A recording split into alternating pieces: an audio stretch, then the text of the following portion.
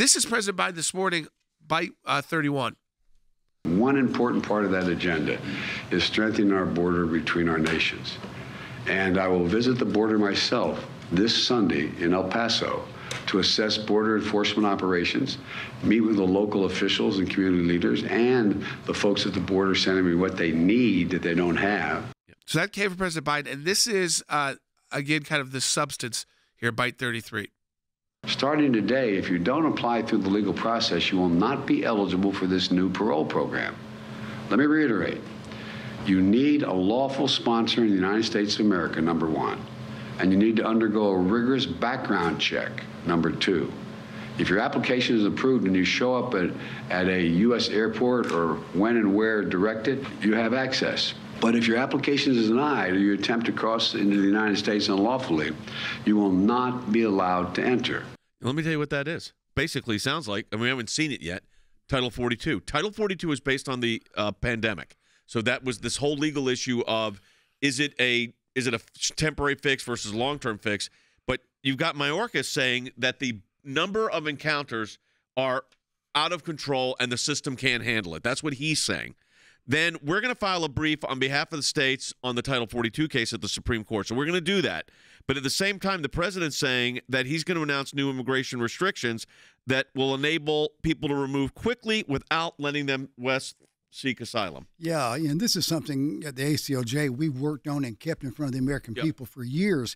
And so I don't want to appear ungrateful. This is a good step that the president's making. On the other hand, Jay, there are those who say it's too little too late. Just in the last 2 years, almost 5 million people have been apprehended crossing the border illegally. We also know that out of that group, over 100 that they apprehended were on the terror watch list. But you add to that almost 700,000 gotaways last year, and we don't know how many of those are on the terror watch list. And so when the president says he's going to the border, he wants to give the CBP whatever they need. Yeah. What they need is a wall along the border to stop drug trafficking 100%. and sex trafficking, because the drug traffickers and sex traffickers, they don't use ports of entry. They go across in the gap. But here's what's interesting. The measure that the president's proposing, this is a piece in the Washington Post, folks.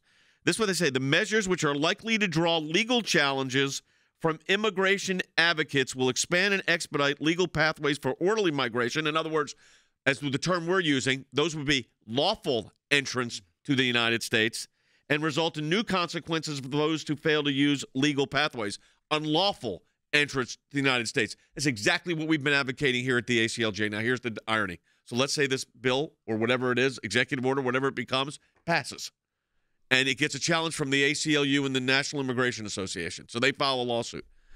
You understand what could happen here? We gotta defend the policy.